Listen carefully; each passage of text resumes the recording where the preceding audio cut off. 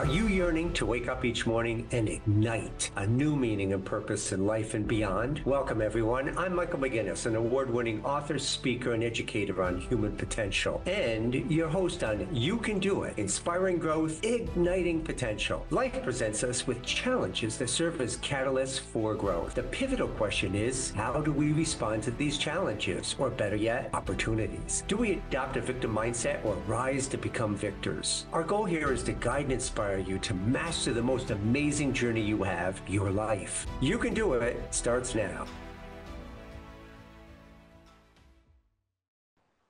Hey everybody, Michael McGinnis here with You Can Do It. Today, the you in this case is really going to be a deviation from what we've been working on in terms of the whole structure of becoming your full potential, but it really still applies because the you is a direct audience that our guest, Heather, and myself really have a great passion for. And that is as we get older, the changes that come about and the opportunity there is for growth and development. We'll talk a little bit more about that, some ideas, but in effect, the series it's not about getting older. I'm going to put a B in front of that and say it's really about getting bolder and really learning the things that are to help us along the way, in what turns out to be a third of what our life is, right? Of our lifespan, typically for those. So without further ado, let me introduce Heather Orengia. She's going to introduce herself, tell you a little bit about her work. Then we're going to get immersed into the conversation, about what got us so focused on becoming older and being older, and particularly helping those that are getting older. Heather, without further ado, welcome. Yeah, thank you, Michael. I'm excited to be here. So, a little about me, I really love helping people that, are in this stage of life where we're finding that, we don't have as much energy and we're not as flexible. And, we want to be able to still be vibrant as we age and get into retirement, but maybe aren't sure what all that entails, right? So, as a healthy aging and longevity coach, I really like to support people in this transitional phase of life, right? Through just those, you know, what do I want to call it? The personalized programs to really fit where they are. What are they going through? Where have they been? And what does their life look like as they're going forward? And whether that's, their nutrition and fitness, or more importantly, their mindset and being able to look at those opportunities going forward. Heather, really blessing having you. And everybody, I just met really and talked with Heather not long ago. And this is where we realized that we really both have this passion. And we are both entering into this phase and realize the kind of changes and opportunities there are for growth that's there. So Heather, tell me a little bit more about your story, feelings, sentiments that sort of got you to where you are today. Mm, yeah, that's a great question. It really happened decades ago. I was in my early 20s, and my grandfather had a fatal heart attack. It was his third heart attack, and unfortunately, it was fatal. The kicker for me, though, was he had just retired. So, as somebody in my early 20s, I'm looking at where am I going to go to school? What am I going to do for my career?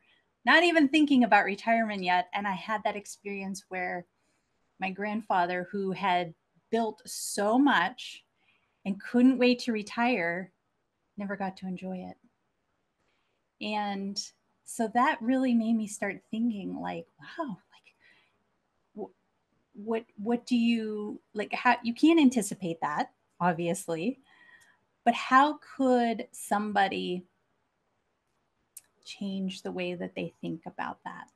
Meaning, instead of looking at life like, I just can't wait to retire, how do you start thinking about, what am I going to do when I retire? What are my opportunities? What do I want that to look like? Some of my other experiences, and I've seen the gamut of, my I've had family members that keep working instead of retiring because they don't know what their life looks like after that retirement, right?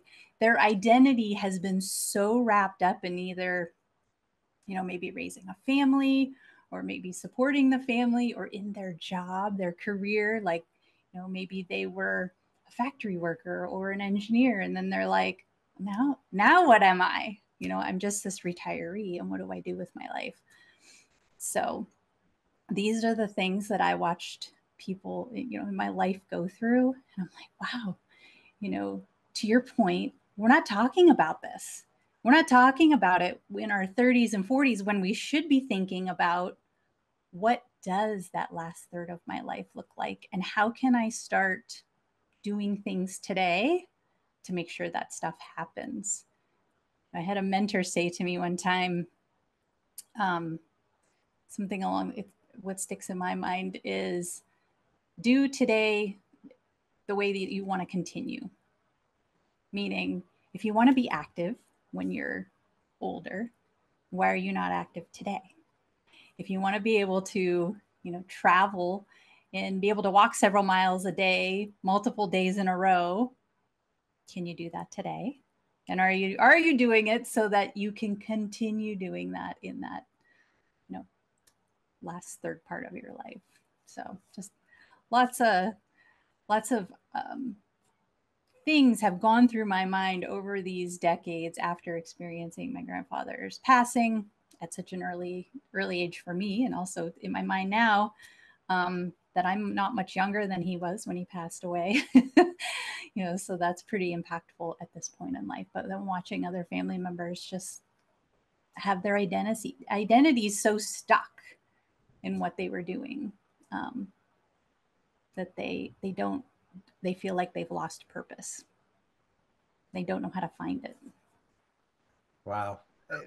Heather, thank you for your willingness to Mhm. share that too. And it is this profound elements like your grandfather Mm. passing, that really what make this so impactful and why this discussion is so important. And you're right, we really don't talk much about that. And I find that true now as I work with others today, is that we all just sort of have this perception of retirement, and it's influenced by billboards and our talks with financial advisors. And really, that's about the only conversation, golf and do we have enough money? But there's all of these other elements that go along with it. And you're right, it really does suggest that we really start planning for this phase before we come to otherwise we hit that wall. And really, that was my own case, my own experience.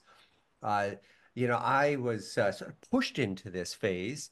I worked for a great company. They hit the wall and I had to lay off. And so as a result, they were very gracious and offered an early retirement package. And it was going to impact those who were 60 and older. I was 61. I knew I had to take the package, right? Better to have a package than no package at all. And came out thinking that, oh, this was just a segue to another job. Then all of a sudden, I was out there searching for a job, and why wasn't anything happening? And all my colleagues were saying the same thing, only Yeah. to discover how ageism plays a significant part in our life as we get older. And that's a topic in and of itself because it's not only ageism related to job, but it's ageism in our culture and sort of our perceptions of the older population, and all of a sudden create that stigma and other things that we have to really to deal with.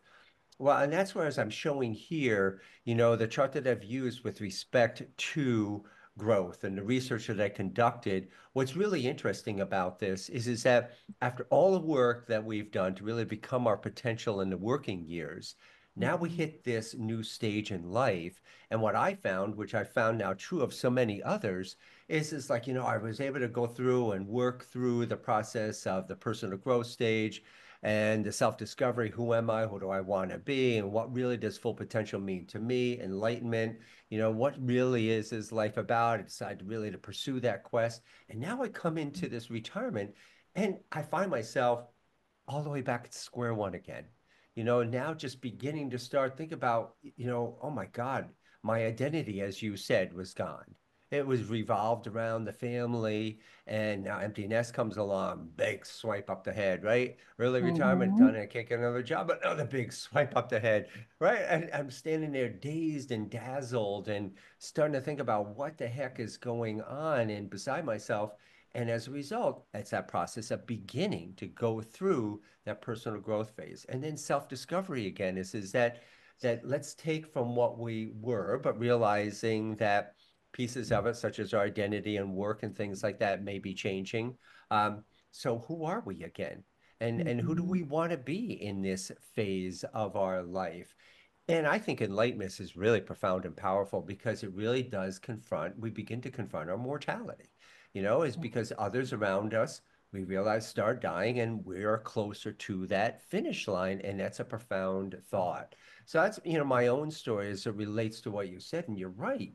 You come to this point, wow, it's a huge impact.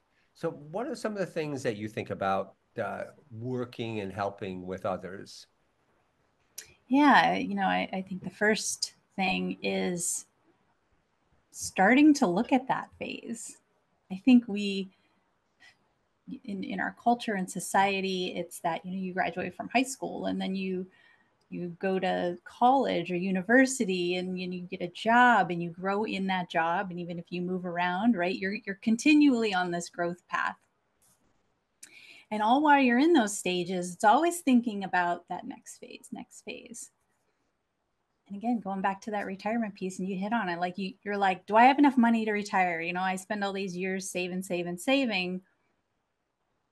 But while you've maybe done some unconscious visualization of what those other pieces of your life were going to look like and how you pivoted amongst them, have you really thought about when you do retire, or you take, like, maybe you're going to do a semi retirement or a soft retirement? What does that look like? And I would bet most people aren't really thinking about that. Beyond that, well, maybe we'll vacation, maybe we'll travel, or I would like to, but we're not doing a full picture view of what that's going to look like. So I think that's the first thing that can really help in that planning piece. And I'm not talking about doing that like when we're in our 50s. Like, that should be happening when we're in our 30s or early 40s, when we're still so wrapped up in maybe raising kids, getting kids off to college, maybe we're caring for our parents. Like, we don't have time to think about that stuff, but it's really, really important that that becomes um, part of our growing older, right? Wow. Yeah. Again, it's there are so many topics, isn't there? That really go along with what we're saying. We're just at a starting point. And that's why everybody, stay tuned. We're going to stay along with this for a while because I think it's a profound opportunity to really to begin to provide some of that education. We're going to point out some other great people who have some great information to share as well along the way there too. And I think that, you really hit on these some really key points here is that what you can do. For me, what I found here is that our perception of what retirement is, as I mentioned before, influenced by what society tells us or whatever, and it's all grand and everything else. And you don't realize until you get there, especially when you start seeing your own family members and other people that hitting these walls, you realize, oh my God, yeah, there really are challenges along the way, like any other phase of life. But Mm-hmm. the essence of it for me, and as I'm all about becoming your full potential. And so when I hit this wall, as I mentioned, I went back. I hit those walls. I got depressed and I was right back sort of at square one, my life trying to figure things out. But what I do is what I've done is I was bound to determine, say, is that this can't be a finish line right here, right? Yeah. I got more time and people are living longer today. So what is becoming your full potential mean as an older person, for sake of calling it that? And even now I get really sensitive to the wording we use because Mm-hmm. even using the word older has all this baggage perception around it to not only ourselves, but to others. Our society, unfortunately, people sort of want, hey, us older people, get out of our way. We're in the fast lane. But again, it's older, but at least we can change our vocabulary and start thinking about it as you said, it's just another phase of our life, more chapters in our book. What do I want it to be? Yes, there are changes, right? Just like there are changes coming out of the early stages of being an adolescent and into adulthood, right? And new responsibility, whatever. Well, there's new things here and dynamics. And so things that we want to be aware of. And once now being aware of it, then we can begin to take charge. And everybody, this right here, this podcast is an example of my own transformation. I hit that wall. I was depressed. I really couldn't figure things out. And then I stopped myself and I said, no, this is not a time to give up. And I challenged myself to apply my own structure to this process and did. And out of that came a rebirth, right? Of what do I love to do? What would I really do? And that's that personal growth. It's the self-discovery. It's the enlightenment. It's about being the full potential. Okay, well, guess what? What a prime opportunity to apply it myself again and then be able to share some thoughts and ideas to help others. And that's what I've been doing for these last few years. And what an honor to work with others.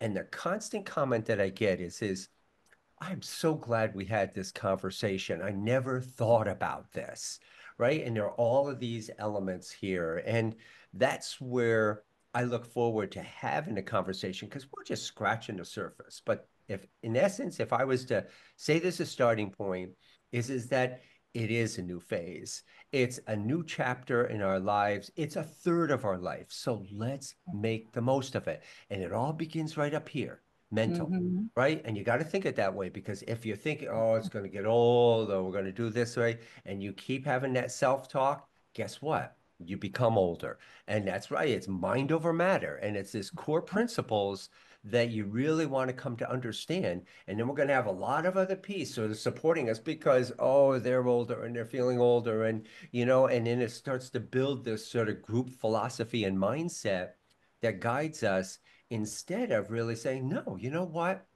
I'm going to make the most out of this.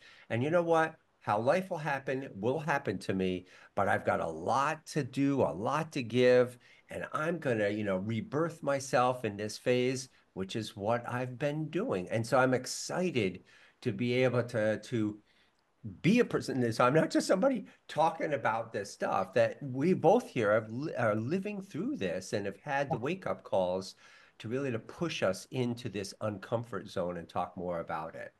Thoughts, Heather? Yeah, no, I'm on that same page as you, Michael. It's, you know, I don't know if it's a fear of talking about it. Like you said, that enlightenment of facing our own mortality. Like if we're thinking about, gosh, I don't know how much longer I have, so I'm just going to take it easy. And then you do that for the next 30 years. Like what kind of, you know, well, you look back, I think that's one of the things that has come up for me multiple times in probably the last decade of my life is I ask myself, will I regret not doing this when I'm 80 or 90? Am I going to look back and say, gosh, I wish I would have gone for that coaching certification. Why didn't I do that? What was I so afraid of? You know, I I don't want to look back and say, boy, I'm glad that, or I do want to look back and say, I'm glad I took care of my health because that allowed me to do the things that I wanted to do, when I got older, to stay active and to travel and to experience nature in the way that I like to experience it. So yeah, as you said earlier, so many different things to talk about in this space, and getting it in front of more people and getting them thinking about it, I think is really that key.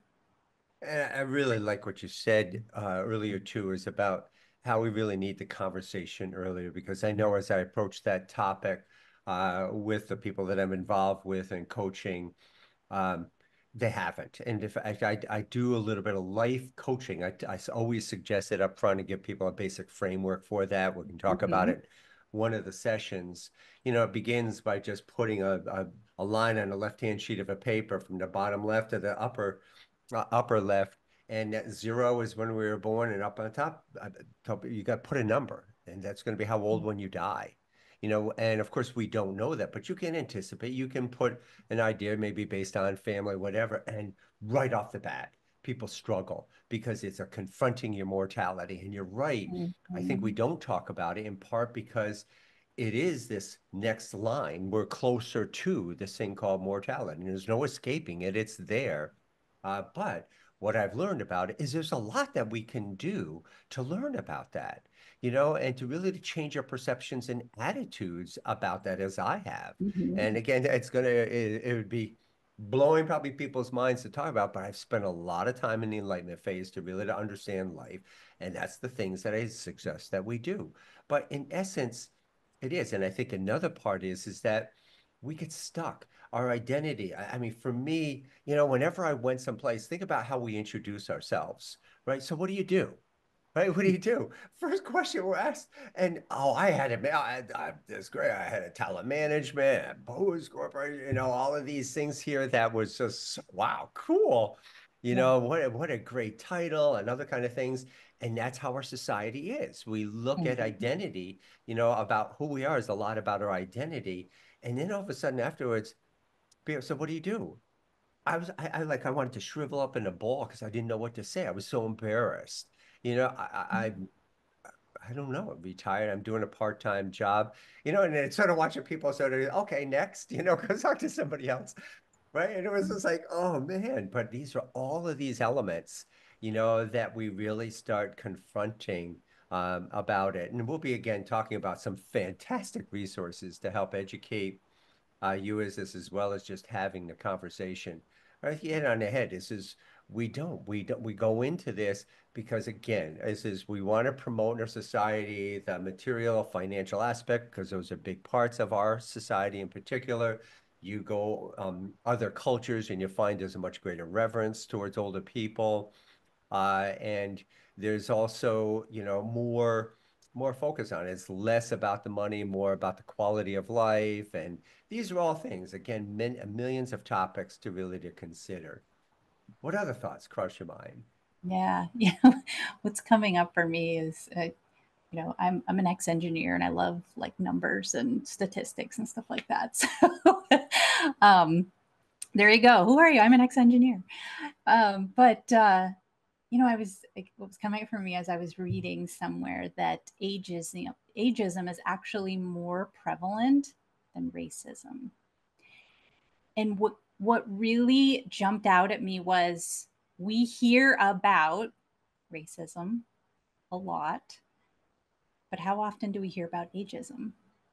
I think it was even surprising to me that it was so prevalent. In fact, in my 40s and even as I approached 50, in my mind I thought, I'm going to go do this coaching thing, and if it doesn't work out, I'll just go back to work. And as I was networking with other women my age, and they were telling me the challenges they were having of finding a job, I was like, it's a real thing and it still exists because it existed years ago when I was a hiring manager. And I mean, this is like decades ago, but it's still and more prevalent than racism. I was like, oh my gosh, this, not so much that we can break that apart, but it's really coming back to that.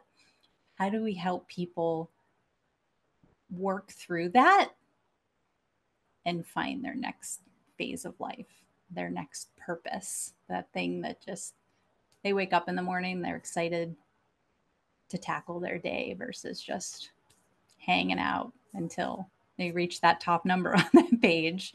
Yeah. Right? Yes. Wow.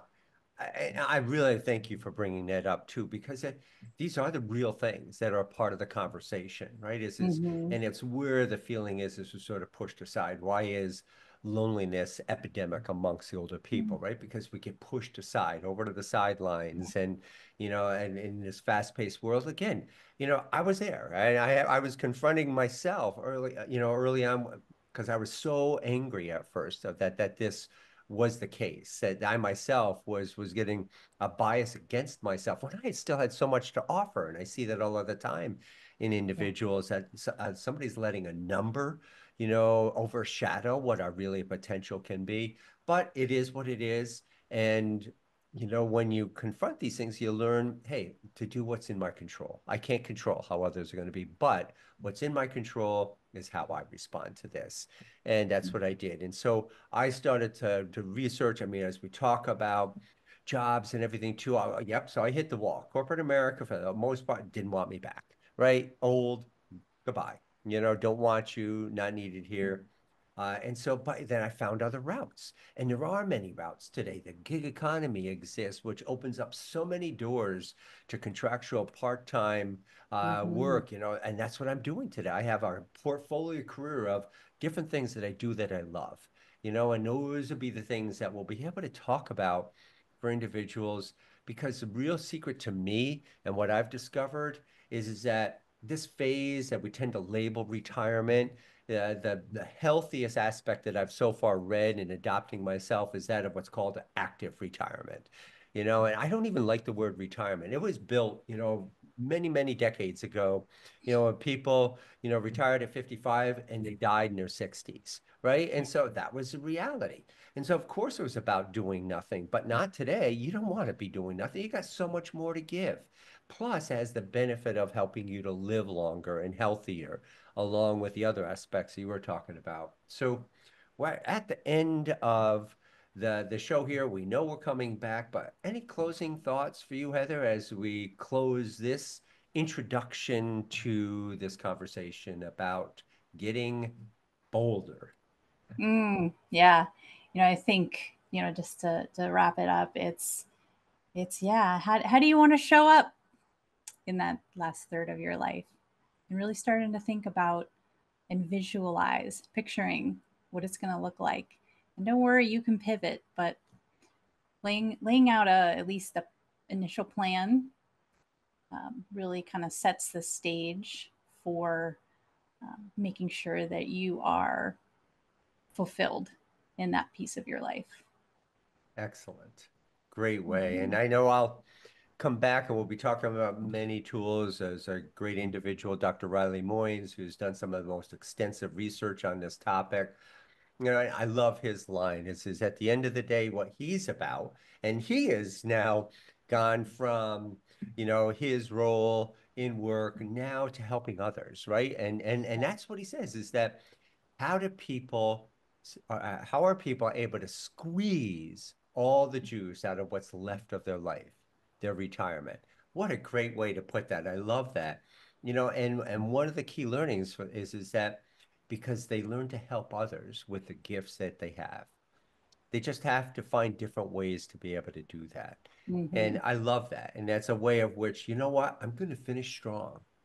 So, ladies and gentlemen, great having Heather. You're here. Conversation's going to continue.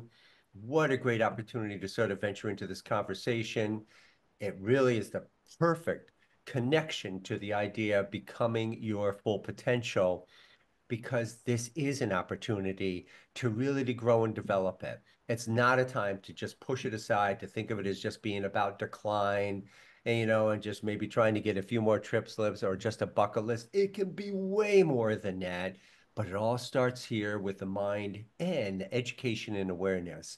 So tune in as we'll come back and we'll be talking about this topic a lot more. Heather, thank you so much for your time here today, and we Yeah, look thank forward to you. having more conversations. I'm Michael McGinnis, and you've been listening to You Can Do It, Inspiring Growth, Igniting Potential. Tune in every second and fourth Friday at 9:30 a.m. Pacific Time on Transformation Talk Radio. As a recognized educator, author, and speaker on human potential, let's learn together how to make the most out of this life and to put a ding in your universe. This is the incredible journey of personal and spiritual growth, self-discovery, and enlightenment. For more information, visit growhumanpotential.com.